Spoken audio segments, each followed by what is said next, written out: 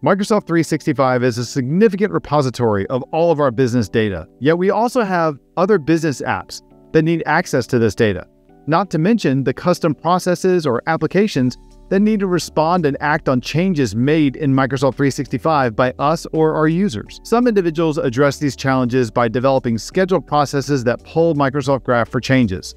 However, this approach is prone to throttling and could land you in the Microsoft Graph jail.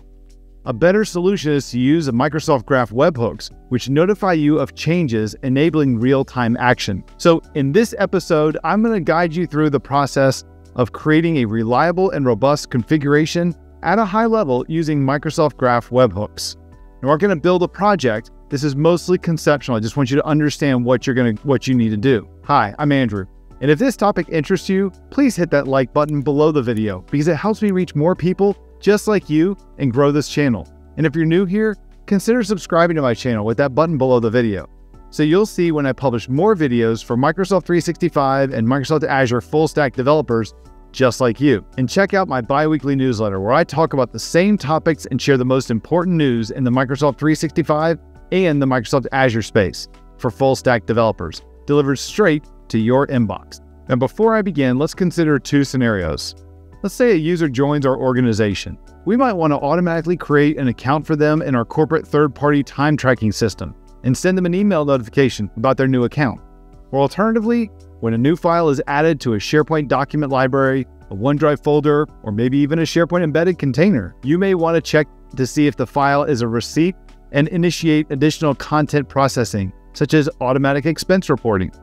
So let's begin by discussing how to leverage Microsoft Graph's support for webhooks in your custom applications and processes. To create a dependable setup, you'll primarily work with two components: a webhook, which Microsoft Graph refers to as a change notification, and a web service, and you're going to create that. What is a webhook? A webhook is an HTTP request that's triggered by an event in a source system and sent to a destination system, often with a payload of data. Webhooks are automated, and in other words, they're automatically sent out when their event is fired from the source system. This term was coined in 2007 by a gentleman named Jeff Lindsay. How do Microsoft Graph webhooks work? The webhook allows you to issue a query to Microsoft Graph and then request a notification that when the query results change. For instance, if you have a query that's going to list all of the files in a SharePoint embedded container or in a SharePoint document library, and a new file gets added, Graph is going to notify you that that just happened. The web service that you're going to create is the platform that Microsoft Graph will contact to inform us of any changes. And you also need to create a Webhook subscription, which tells Microsoft Graph to notify you for a period of time when this activity happens. So essentially, you're subscribing to Microsoft Graph's query and asking for notifications via your web service whenever the query results change. Now, lastly, there's a concept called Delta query, or track changes in the Microsoft Graph language.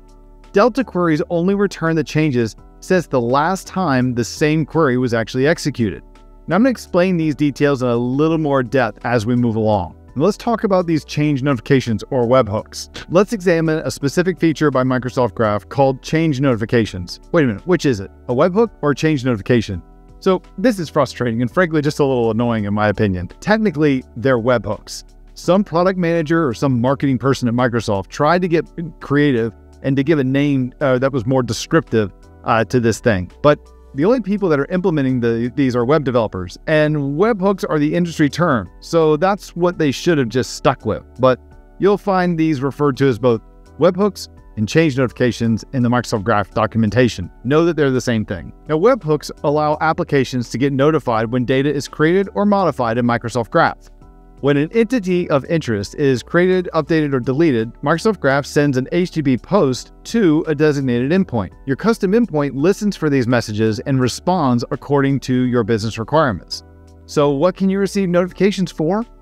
Notifications can be received for messages, events, contacts, users, groups, conversations, OneDrive files, alerts, and even more. This keeps you updated and synchronized with data that's accessible via Microsoft Graph. It also eliminates the need for a polling infrastructure where you can frequently send requests to Microsoft Graph to check for the latest changes. Instead, you can request changes from Microsoft Graph when the application receives a notification. This ensures that you never miss a modification to the data that's exposed or accessible via Microsoft Graph. Now, most of the work will occur within a web service that you are going to create. And this web service, it holds two main responsibilities. Now, initially, when a Webhook subscription is created, which I'll explain later, Microsoft Graph is going to send a confirmation HTTP post to your web service to confirm its functionality. The web service's second responsibility is to listen for and process the webhook notifications that Microsoft Graph is going to send.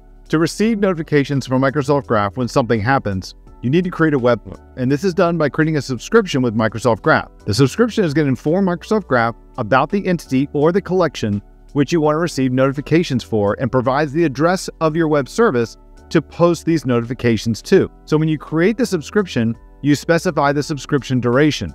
Now, different entities have different maximum durations that you can use. For example, files in OneDrive, which are referred to as drive items, can have a maximum subscription expiration time of 42,300 minutes. That's about 30 days. And that's good from when the subscription is actually created. For a list of all the entities that Microsoft Graph supports for webhooks and the respective max subscription lifetime, check the document Microsoft Graph subscription resource type that I'll include a link to here. Next, I'm going to create a webhook subscription by submitting an HTTP post request to the subscription endpoint, and that's at graph.microsoft.com/v1.0/subscriptions. Now, the payload of this request is going to contain the specifics of the subscriptions that I'm going to cover a little bit later. Now, the following HTTP post that I'm showing you here is going to create the subscription to receive webhooks on the user's endpoint for Microsoft Graph when a user has been updated or created. The subscription creation request is submitted to the graph.microsoft.com/v1.0/subscriptions endpoint, and the body of the request includes the details of where the notifications should be sent to. That's the notification URL. The type of the change to trigger the notification, that's the change type property, and a timestamp for the expiration of the subscription, which is the expiration date time property. Now, notice that client state property in the body of the request. This value will be included in every webhook to your registered endpoint, and you can use this value to validate that the requests that your endpoint receives are from your subscription and not from somebody else. The value of this property is of type string and can be anything that you want. Now, the request is going to include, that comes back from Microsoft Graph, is going to include this URL parameter of validation token. Now, your web service has to return in the response body as plain text within 10 seconds that value. And that's telling Microsoft Graph that the endpoint that you're telling it to post to is valid and it's up and running. Webhook subscriptions will be good for a specified amount of time. And for most resources, the max subscription length is about 3 days, but check with each resource for the supported subscription max length time. Now, after that time, the subscription is going to be automatically purged from Microsoft Graph. And this means if your app doesn't do anything after creating the subscription, it's only going to get those notifications up to the expiration time that you specified when you create the subscription. Now, you should have a process that's going to monitor the subscriptions to ensure that it isn't expired or it isn't going to expire in a certain amount of time. If this subscription does expire, you can create a new subscription. However, you can also proactively renew the existing subscriptions with no interruption in notifications as long as your subscription hasn't expired yet. Your application just needs to keep track of when the subscriptions are going to expire to know when that renewal should kick in. Now, one option you can implement is to check the expiration timestamp on the subscription for each webhook that your application receives. If the expiration is within some certain time frame that's within your parameters, in addition to handling the webhook notification yourself, your application can also go about renewing the subscription. Now, while this solution works in scenarios that receive a high number of webhooks, it kind of breaks down if no webhooks are received in the specified subscription window. Now, to get a list of all of your current subscriptions, you're going to submit a HTTP GET request to the subscription's endpoint, like I'm showing you here. Or you can get the details on a specific subscription by including the ID of that subscription on the end of that request. Now let's look at this process for renewing a subscription. Now, this is done by submitting an HTTP patch request to the endpoint of the subscription. So as I'm showing you here, note that the endpoint is including my subscription ID at the end of the URL, at the end of the address. Deleting subscriptions? Well, that's as simple as just submitting an HTTP delete to the subscription endpoint. And again, you're going to put the ID of the subscription at the end of the subscription's endpoint. Now, many custom applications have a need to track and replicate changes between 2 or more systems. For example, updates to users' information in the master Microsoft Entra ID directory for an organization such as their office address or manager and contact phone numbers, they need to be recorded in time reporting systems or other back office platforms. Now, one way a developer can monitor the source system for changes is by polling the system to detect those changes. But as I previously covered, as an alternative to the polling pattern, developers can leverage webhooks in Microsoft Graph to be notified when these entities change. Now, this addresses part of the problem, but what happens in the case where a Webhook subscription expires? In this case, your application may miss changes to entities when the subscription is no longer active and before it gets recreated again. In addition, what happens if a webhook wasn't fired by Microsoft Graph because of some system error, or you failed to process it when you received it, or you failed to receive the webhook? In these cases, your application would have to temporarily rely on that polling pattern. But there's another option that developers can and should leverage for certain endpoints at Microsoft Graph that, when you combine them with webhooks, enables applications to avoid the polling pattern in a very robust and a fault-tolerant way. And this is done using something called track changes capability. We also call it in Microsoft Graph the Delta query. Now, the Delta query is supported on many different types of entities, including email messages, groups, users, events, and file objects in Microsoft Graph. For a list of all the entities in Microsoft Graph that support Delta query, check out the link that I'm displaying here, and it'll also be in the description below the video to go find for the documentation where it's going to find all the supported objects. Now, the way that this works is that an application submits an HTTP GET request to a particular endpoint. Let's just say it's like the user's endpoint, for example. In the request, the endpoint's going to have this /delta function that's added to the end of the URL as I'm showing you here. Now, Microsoft Graph is going to respond with a list of all the users in the collection just like it normally would, but it's going to also include this new property called odata.delta-link in the response. Now, the value of this property is a link that your application should save for future use. At some point in the future, your application can use this delta link URL to submit the same request to the user's endpoint, except the response that you get back is only going to include the items that have changed since the last time you made that call was submitted. Now, the second response is going to give you a new delta link, and your application should save that, replacing the previous delta link that you got at the very first request. The app can then use this new value to retrieve all the changed items since the second request was submitted. And each time you make a new request, the delta link will change, allowing your application to only retrieve those items that have changed since the previous request. Let's look at one of these sample requests. The following request is going to get a list of all the users from Microsoft Graph using the Delta query. Now, the first time this was submitted, you're going to receive this list of all the users in the directory. Notice that in response includes an @odata.delta link property. If there are multiple pages of data returned, the delta link will be present in the very last page of all the results as you enumerate through them. Your apps can use webhooks and Delta query both together to create a robust, reliable, and performant experience, and that's what I would recommend. Now, webhooks are going to notify your app when something changes with a collection supported by Microsoft Graph.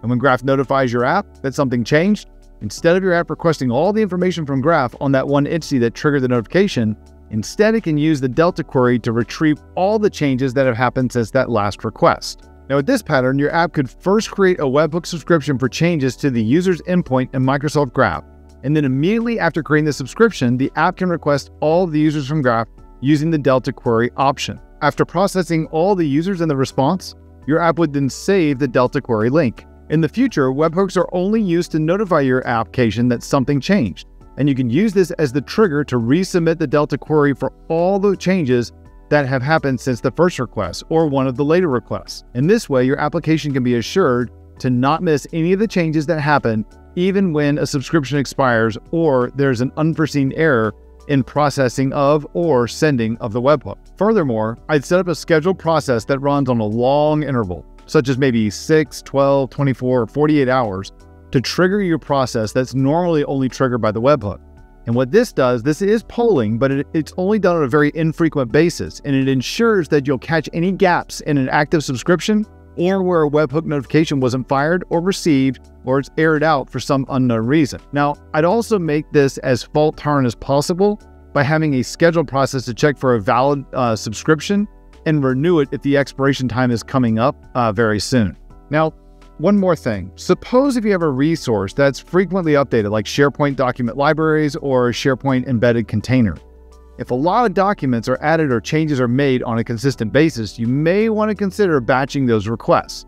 And one way to do this is by implementing a serverless configuration that's triggered off queues. Now, when you receive the webhook notification, it could simply add an item to a list of all the changed things and queue more items for processing. And this triggers your process to request the specific document and perform any additional processing that's needed. Now, this approach results in a more distributed application that can scale out and reduce the load on Microsoft Graph if you're just retrieving individual items. Each item that's landing on the second queue is going to allow you to scale out your Azure function, your container, or whatever other implementation that you choose. I found this to be a really reliable pattern. I'm curious, what do you think about Microsoft Webhooks now that you've seen them? Let me know by dropping a comment below the video, and let me know if you want to see more videos about Graph's webhooks. And if you like this video or you found it useful, please give me a thumbs up. It helps me grow the channel by reaching more people just like you. And if you haven't already, subscribe by smashing that subscribe button below the video so you'll see when I publish more videos for full stack developers on Microsoft 365 and Microsoft Azure, including on Microsoft Graph. And let me know if you want to see more videos about Microsoft Graph webhooks. I'm Andrew Connell. Thanks for watching, and I will see you in my next video.